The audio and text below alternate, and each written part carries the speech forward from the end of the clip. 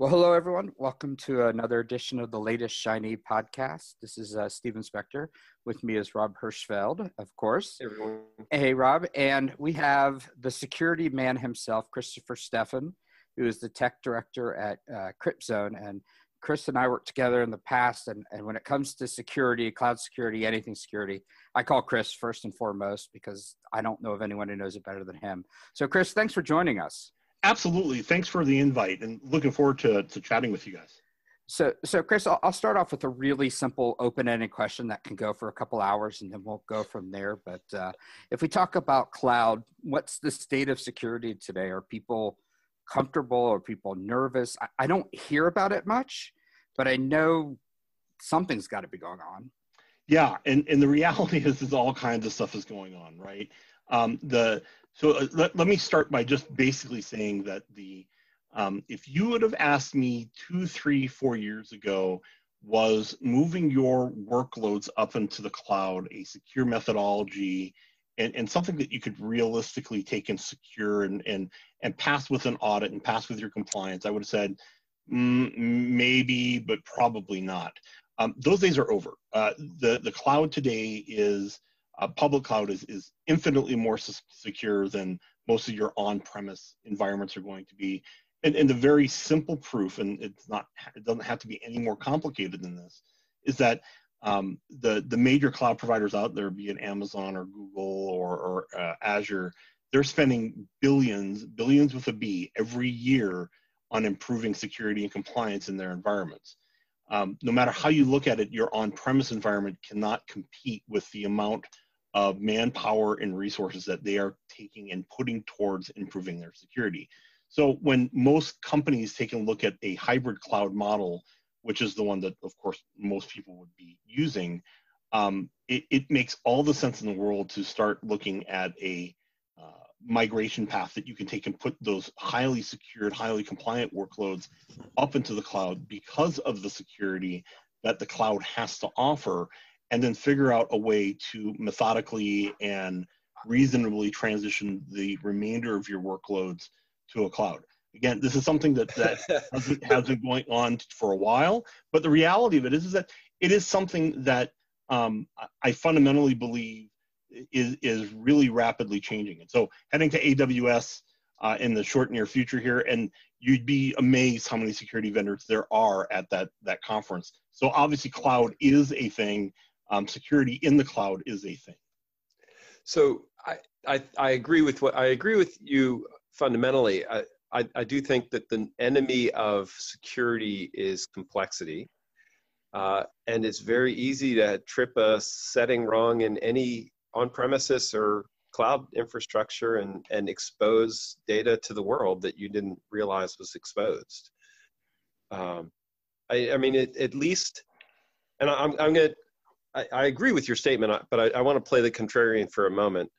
At least with an on-premises infrastructure, you had this illusion of a tight perimeter. People weren't just automatically walking in and jumping right into your data the way somebody who misconfigured an S3 bucket would get. How do you counsel people in this balance? And you know what? You're right in so much as that there is an illusion that your on-premise environment was secure to begin with. And again, there may have been a point where there was a modicum of truth to that, but I would argue that those days are really kind of old school. Just like, for example, I mean, taking it and claiming that your that you have this ultimate security because you have a encrypted VPN to get into your network. Well, that's security writ large. And when I think about network security, I should think about VPNs. Well, as you well know, that's just really not the truth, right? I think there's a misnomer that people believe that an encrypted VPN equals security. But the reality is a VPN was nothing more than a connectivity tool. And kudos that we took and put encryption with it. But the reality of it is that it isn't any more secure than, and thank goodness that you have, some encryption attached to your VPN. But, thinking that as a wholesale, security solution for network connectivity, that doesn't make any sense either. So No. I guess what I would say in that regard is that when you take a look at the environments that we're kind of talking about, and I'm not talking, you can take and look at any size that you want here, but when you start taking and talking about the biggest workloads that you can imagine with the biggest customers, so on and so forth, and I'm not going to disagree with you. There's always a chance to have some kind of misconfiguration, so on and so forth. But that aside, the base infrastructure for a small to medium-sized business to take and jump into a hybrid cloud situation, a public cloud situation, is so much better from an overall security standpoint, security strategy, than it was previously, and then arguably more secure than whatever environment they were going to stand up on their own, given, unless they have, again, some crazy amount of security-related resources that, they really can't afford to have as a small to medium-sized business. Right. I think that's a fair bet, right? The amount of the stack that you have to build and secure is tiny. So somebody saying, oh, you can misconfigure your S3 buckets and cause, dissemination of data, that's entirely true.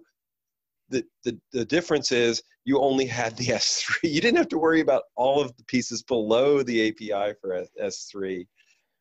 And, the security, everything that goes around it.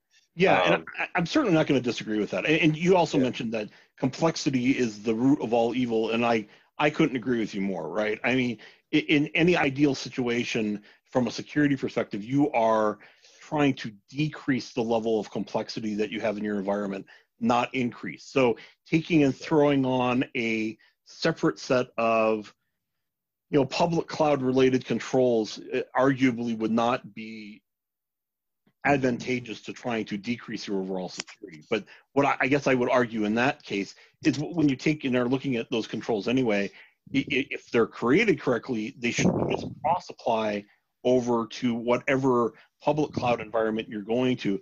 And if they don't, then you really ought to be reevaluating what those controls are and why they aren't directly cross-applying to whatever external environment that you're looking at. That's the kind of evaluation that you should be doing. And we get back to the other major security vulnerability is people and manual configuration and steps and things like that. And so, these are, and they're not unique to public cloud at all. Although I think public cloud has better APIs so that you can run you can automate your security process and your configuration process in ways that help prevent somebody leaving a back door open because they needed to fix something on the weekend, or they were going to work from home and you didn't give them access normally, something silly like that. Yeah, I mean, ideally we would eliminate all the people, and then it would take and make our environments way more secure, right? And I mean, that's said as a true security guy at heart, right? I mean, I can make the greatest security system in the world if I can make it so that nobody has to see it, right? And so I obviously am being facetious. I couldn't agree with you more, though. I mean, the inherent problem that you have is with computers and security in general is people, right? And so and anything that you can do to try to mitigate the people aspect of security is always good. And you can do that with some automation. You can do that with some of the tools that exist today, but you're always going to be right. It doesn't matter how great your tools are. It doesn't matter how great your systems are. The joke is always about the foolproof system, right? You come up with something foolproof and then you develop a better fool, right? And so but it's absolutely the truth, And this is where there was a rant cast we did a couple of episodes, actually, I think over a dozen episodes ago at this point. It's been a while. But lesson to managers: if you want your people to not expose security validations, give them time and training to fix these problems. A lot of what we're talking about happens not because people are dumb, they're not, or because they're willfully doing this, they're not. We're doing it because we're overloading them with work, and they take shortcuts, or don't pay down technical debt when they should. These are preventable problems if management creates the space for the people they employ to fix them. Anyway, sorry. Soapbox, putting the soapbox down. Yeah, but everything that you said is 100% true, right? So, it's actually compounded when you start talking about your public cloud infrastructure, because you have all this rogue IT and so on and so forth. Yes. And so now you have an inherent barrier to get in the way of let's say that you have an agile development infrastructure, and you have to go through 47 hoops to get a provision box and whatever on-premise environment you have. Well, I just need a credit card in 5 minutes time, and I am completely up running and in production in an Azure or an AWS environment, and you blinked and it's done. And now rogue IT lives in my small to medium-sized business. Now I have to deal with that as well. And so putting up those roadblocks without putting up reasonable solutions on how to deal with those roadblocks is always going to be a problem. The key is finding tools that help mitigate some of those roadblocks and make it relatively easy. And it's interesting because I just was having this conversation not 3 hours ago with one of the sales engineers that I really, really respect. And this was the conversation that we were having, because one of the inherent barriers to taking and moving into a cloud environment is the lack of, it's either the lack of controls and you freak out all your compliance side people, or it is so many controls that your DevOps people saying, why bother, kind of thing. So right. There's a happy medium in there somewhere, and the key is trying to discover that and deploy that in a way that almost makes everybody happy. And you're gonna bounce back and forth. And the thing is to make decisions that don't lock you into being too one way or the other. I agree. And that's that people. So there was a topic we talked about in prep that I want to get to, but it's going to be we got to walk 3 steps, which I want to talk about hardware security because that's the type of geek I am.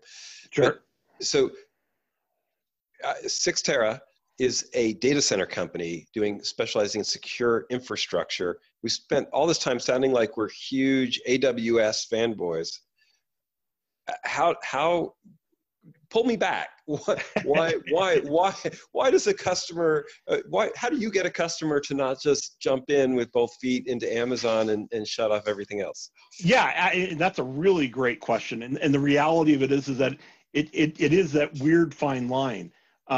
So a little bit on Cyxtera, and I'm not trying to sound like a sales pitch here, but we are more than just data centers. We are actually started out as a company. It started out in May of this last year. It's basically the combination of all of the old Savvis CenturyLink data centers, but then the founder, a gentleman by the name of Manny Medina, basically decided that we would also take and concentrate almost exclusively on security and secure infrastructure.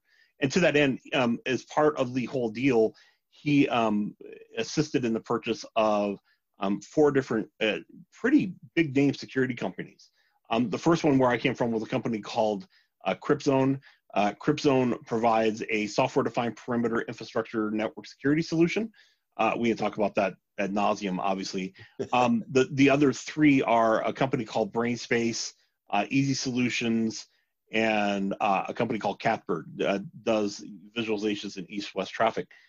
Anyway, long story short, security has always been at the heart of our company, the Cyxtera company. So you think of it in 2 pieces if you want, but it really acts as one. We want to take and provide that security infrastructure that has the ability to address all of those concerns, not only in the data center, but in the real world as well. The better answer to your question is that as a security company and as a data center colo company, we obviously don't have products that necessarily mesh 100%, but the reality of it there is even that we want to be able to demonstrate that security isn't just a colo thing, it isn't just a software thing. And so even in the colo space, we're not insane, right? Everybody is going to be embracing cloud to a degree, and you should. I mean, there's a lot of advantages of taking advantage of the things that are offered in the cloud. but we also fully recognize that there's going to be an on-premise workload that you're going to want to keep there. And so when you are taking and looking at that on-premise workload or that hosted workload, like in a 6-tera data center, we want that workload to be as secure as humanly possible. Right. I mean, and then integrated into the cloud in a secure way. That's correct. I agree with you. So, I mean, what you're describing is the dreaded hybrid, which is just what most people call modern IT. Yeah, that's correct. and I think, we're all, we acknowledge on premises does not mean it's at the corporate location. There is no such thing as a corporate location anymore. It just means that it's you own, your customer has jurisdiction over the whole gear, right? I mean, that's what on premises means today. It does, yes. I would agree with that. It's your box. Is that new? Hold on a second. That I'm not so. That was quite a statement. Do you think people see it that way? I think most people, when you say on premise, they think it's in their data center, hosted, they control. Yeah, but I think that's an illusion. I think it's been this way for years. And the idea that there's actually a rack somewhere hiding in the basement of your data center is a legacy. And maybe Chris, do you see companies still? I think coming from the background that I have, I've always viewed on-premises as being something that my CEO can go physically touch and feel better about himself at night. You're literally talking about something, and auditors are especially weird about this. When they think on-premise, they literally want to physically touch the machine that the data is on. And I've had them do this, right? And not that it even marginally matters. It could be my, the latest box that I'm taking and running, a Minecraft server or something out of. I mean, it doesn't matter, but they want to touch the box, right? I believe what Rob is saying is relatively true. I think that more and more on-premises really is shifting towards the thought of having the ability to control that box from soup to nuts, and everything that's on it, the ownership, so on and so forth. Right. And I think that's where it's shifting. I don't think, to Stephen's point, I don't think that's where it used to be. I think that's where it's shifting to. If from a security standpoint, the idea that I feel more secure because I can walk down into the data center and lay my hands on a server does not improve the security posture of those servers. As a matter of fact, I would say just the opposite. And so I think that we do need to think through these problems and how we're accessing the data. It's one of the things that makes the cloud more secure is that you can't go in and touch Amazon servers at all, right? And yeah, there's really no reason to. No, and that's always been what I believe too. I mean, even in the great big data center that I used to manage, the idea that somebody needed to go into the room to do something, whatever that something might be, and sometimes without exaggeration, literally go in there and touch a box, that was always lunacy to me. That it never made any sense.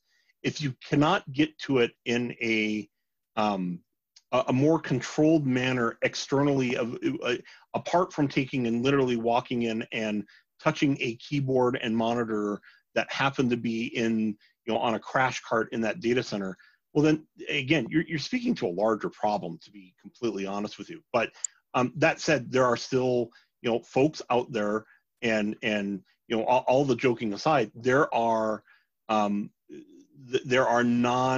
what I would call not as educated technology types that truly believe that the only way for them to feel comfortable, have that level of comfort that they need to have in order to sleep well at night, is to know that that server farm, those compute resources are located in a nice, tidy, clean little room sitting in, the second floor of their office space. That only, and arguably the other one that always cracks me up is that in your super secure room, the CEO still has access to that room, which is hilarious on a whole bunch of different ways. But aren't those guys or gals? They're in trouble if that's the way they think. But it is. But it doesn't matter, because that there are people that literally believe that. So that this gets to one of my favorite topics, and the one I wanted to get to, which is let's just secure the hardware, right? If those machines, how do we actually take a server that's in a vulnerable location and engage the encryption technology that's already built into most of these boxes? Why aren't we doing that? Why aren't we encrypting the hard drives so that the CEO can't take them home on the weekend and read the data? This is a silly idea, but how do we could actually make the physical infrastructure cryptographically secure? Why don't we? What's happening? And I don't really have a good answer to that question, because it's something that I've wondered about for a long time too. If you have access to all these tools, and let me preface this by saying that once upon a time there was a unacceptable overhead for some of those kind of activities on a particular server. I would argue that's no longer the case, right? So I mean, the idea that you would not take advantage of for all intents and purposes, what ends up being a very, very,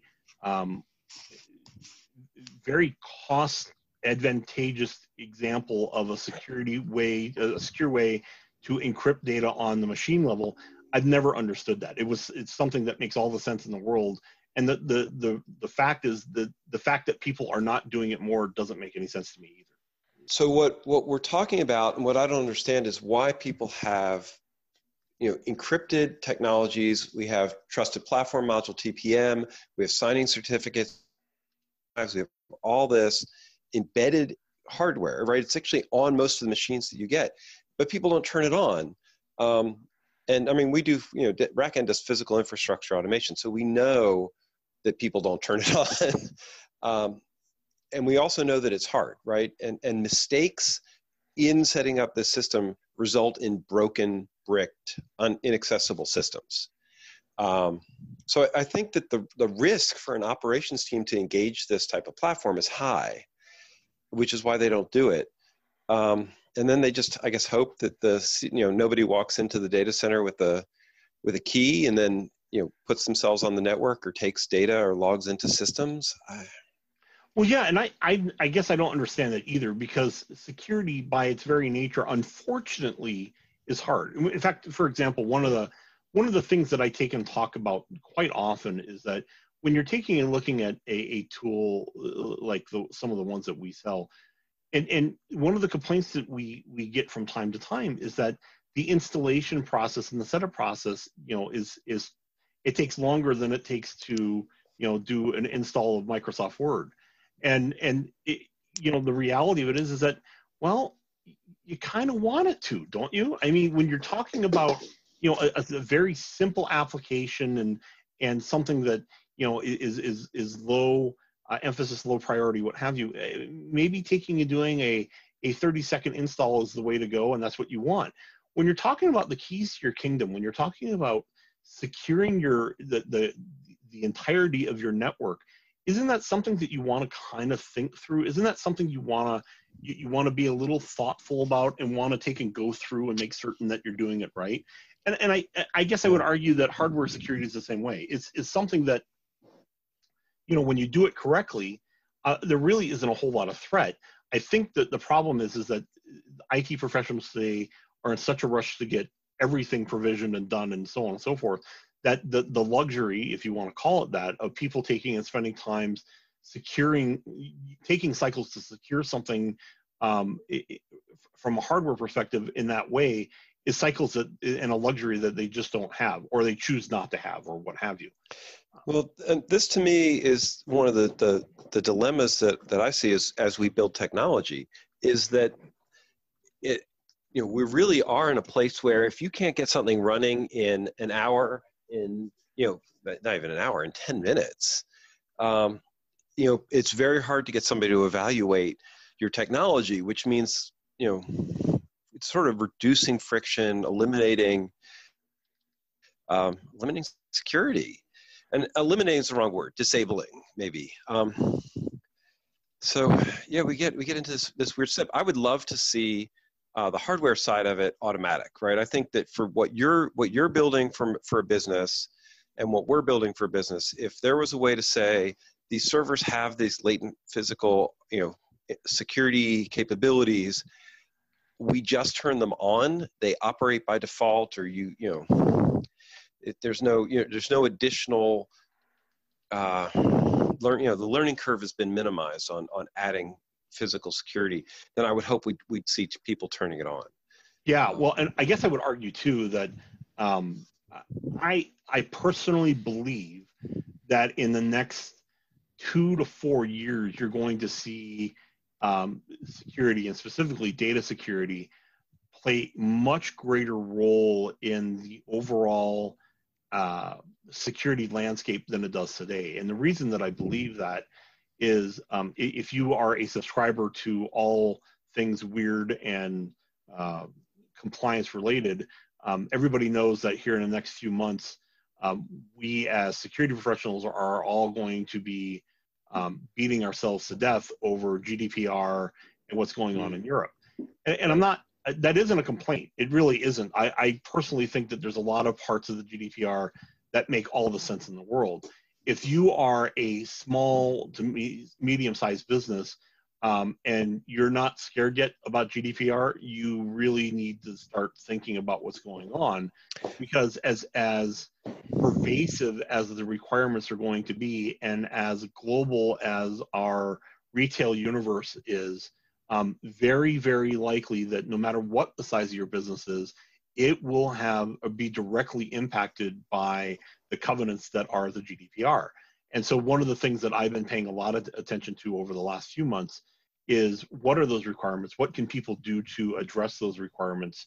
And really, what is that impact going to be? Wow. Strangely enough, the leaders in this are Google and Facebook.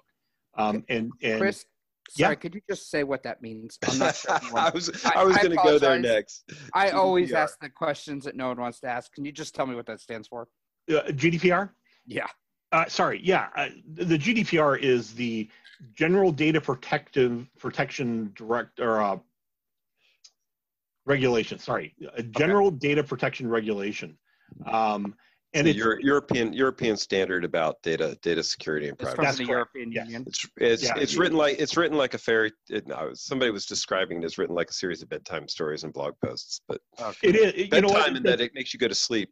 It's an interesting way of saying it. So it's a series of 99 articles that, think of it as like different articles of a legal document. It's 99 articles, and when it's all said and done, really, the one that really is applicable to the most people, most importantly, at least the one that I'm paying attention to, is Article 32, which talks about, exactly what the requirements are for protection. The other ones all talk about how the GDPR standards body is established, and the fact that most companies are going to be required to have a data protection officer or data privacy officer, and what some of the fines will end up being, and so on and so forth. There's a lot of commentary out there about it.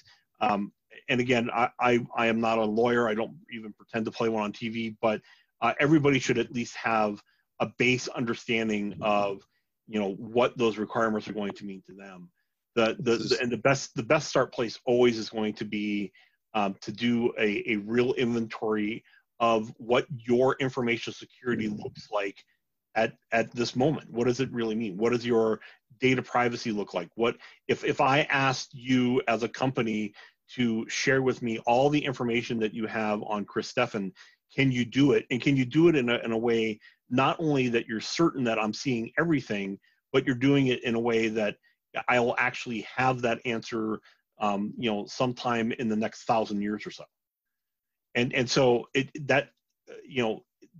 all those requirements actually pose a lot of problems if you don't know exactly what your security status is, if you don't know how you're controlling your data, and what you want to do, and what you're going to do if you are given one of those kind of requests to present that you have either deleted or can demonstrate that you have no data on a particular European individual.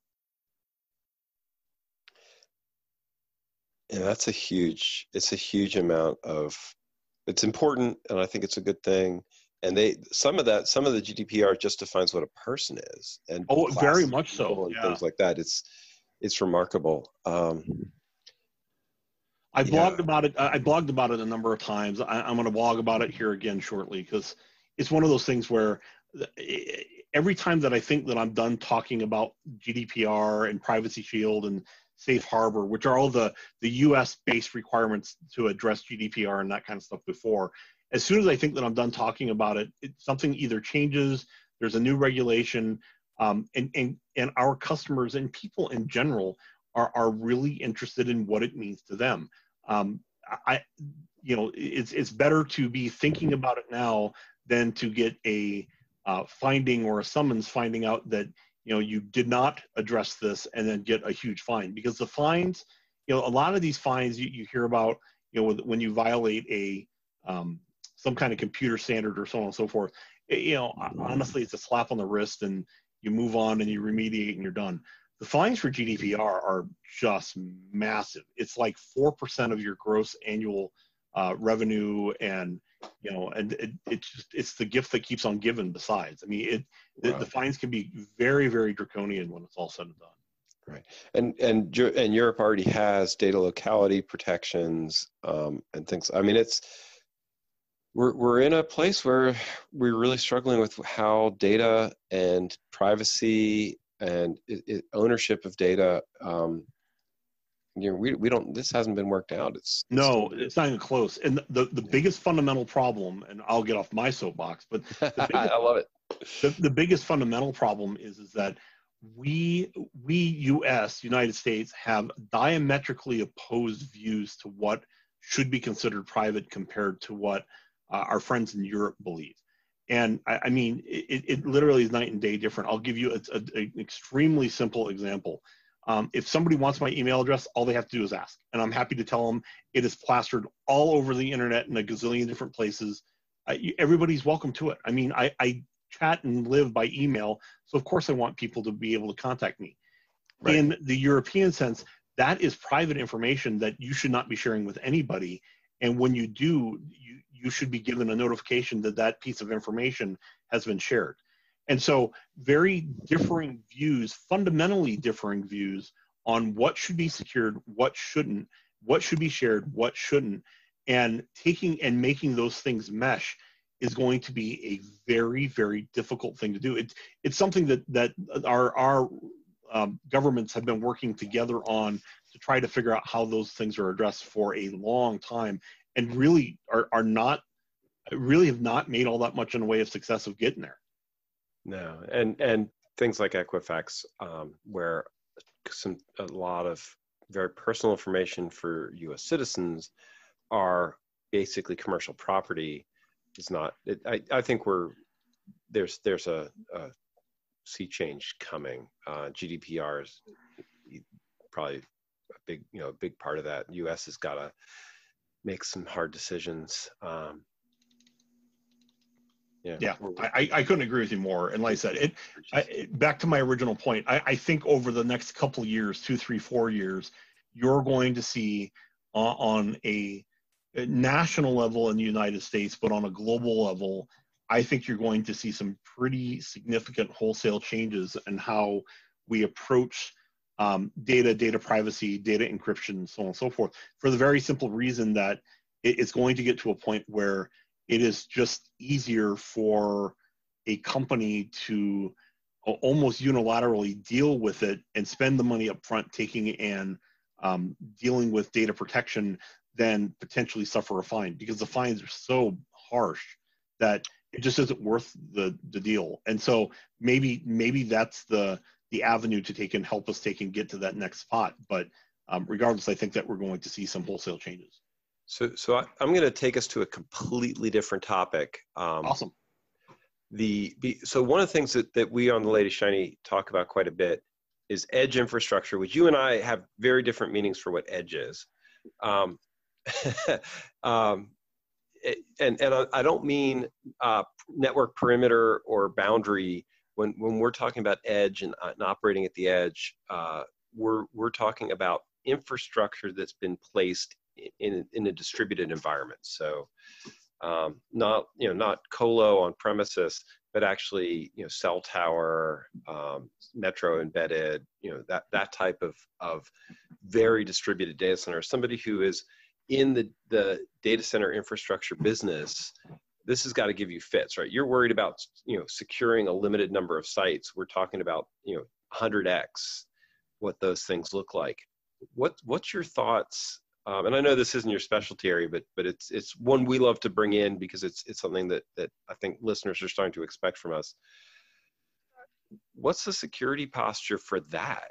What are your thoughts in that environment? Yeah, and boy, I wish I had a better answer for you. And the reality of it is that it's one of those things that I think is constantly evolving. It's something that, it doesn't matter what your security specialty is. You got to take and pay attention to some of the, up and coming trends and how you deal with, edge computing and how, how it is consumed. And but like I said, that is not even marginally my expertise, but it's something that I think that we all have to pay attention to at least some degree or another, because it's part of all. It will be part of all of our technology at some point. Yeah, it strikes me thinking about the GDPR and the edge is that we're going to have some incredibly sensitive data in these very distributed locations where there isn't a lot of perimeter security. Physical perimeter security, actually, right? Somebody could walk in and steal a box and all of a sudden have, all sorts of data from the people in the mall, doing facial recognition in the mall and identities and credit card transactions and things like that. We could have a lot of vulnerability points there. Well, yeah, and more to the point that the edge that I choose to, how I choose to define the edge is that whole idea that you have this basically protected perimeter that used to be, and that protected perimeter is gone. I mean, it just doesn't exist. So you have the ability to have data at really anywhere at any given time, and it is anywhere at any given time, and how you need to deal with how that data is going to be protected. And then to come back to the GDPR, not because I necessarily want to, but that's the perfect example, right? I mean, where is your data stored? How is it controlled when it's stored there? How do you take in and protect data that's stored there but belongs to a different nationality? Is the data protection rules in the United States the same as they are in Germany or the UK or Australia or wherever? And the answer to all those questions is emphatically no. And so there's even been interesting court cases. Should a big multinational company be required to adhere to a warrant for information for data that is stored in a foreign subsidiary? So if my email is served in another country that's not the United States, is a United States warrant a valid consideration? And those questions aren't even marginally answered yet. The reality of it is that some of those companies have chosen to basically say, no, we aren't going to adhere to that request because the warrant did not originate in the country where that data is residing. And so are these big multinational companies, are they a law in and of themselves? Can they determine what laws are going to agree with? I'll give you another simple example. What happens when the U.S. taken subpoenas for the way that a device is encrypted, and they choose to work with United States to take and decrypt that device? I'm talking about a real example here, right? But then another country on the other side of the world decides to subpoena the exact same thing, and that country says, no, we're not going to give you that piece of information. Well, how does that work? And then why is it okay to get a subpoena from one country and adhere to it, and then not another country and not adhere to it? There's a whole set of weird regulations that have to be sorted out there. And like I said, if you think that these aren't real, turn on the news. I mean, these are things that are happening literally right in front of us. So I think they're very real, and I think that doing things like training out, using data to train an algorithm in a U.S. data center, and this is, I think, one of the problems that we're very U.S. centric, you're clearly not.